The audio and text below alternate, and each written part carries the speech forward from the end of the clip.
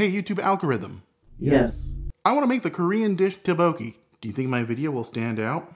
I'm afraid not.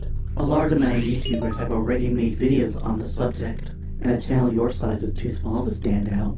Oh, okay. What about this? Rabokki. It's like tteobokki, except with the addition of ramen noodles. Well, if you do that, and of course tag your video properly, you might be able to stand out. Alright, viral success, here I come. By the way, is your video going to be over 10 minutes? No. Oof, you might want to lower those expectations then.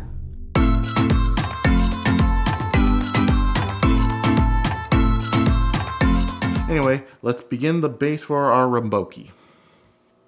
In a small bowl, add 3 tablespoons of gochujang, or red Korean chili paste. Oh, and if you have one of these dishers, really helps. Now, some Rabokki / tteobokki recipes just leave it at this, but we're going to kick it up a notch.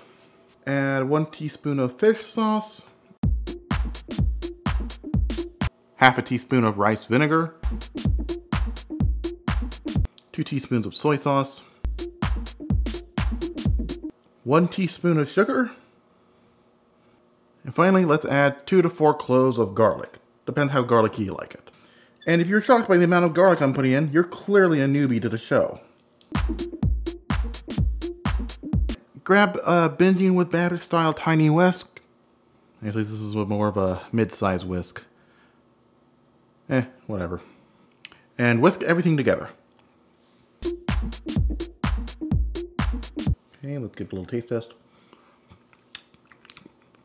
Yeah, that's perfect. No adjustment needed. Okay, sauce is mixed. Onto the stovetop.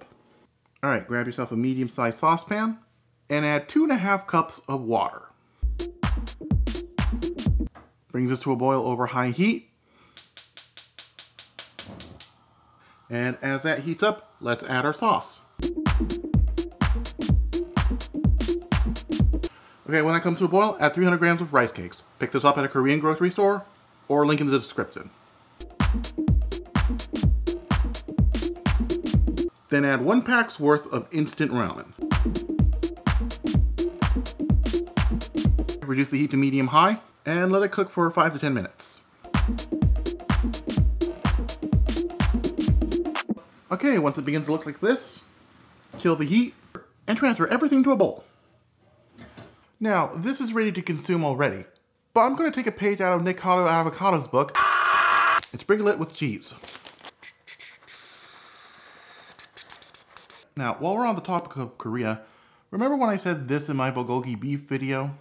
I swear, my dog Nova wouldn't be such a huge K-pop stan if she did a quick Google search on Korean history. Well, she followed up on that, and now she's into a completely new genre of music.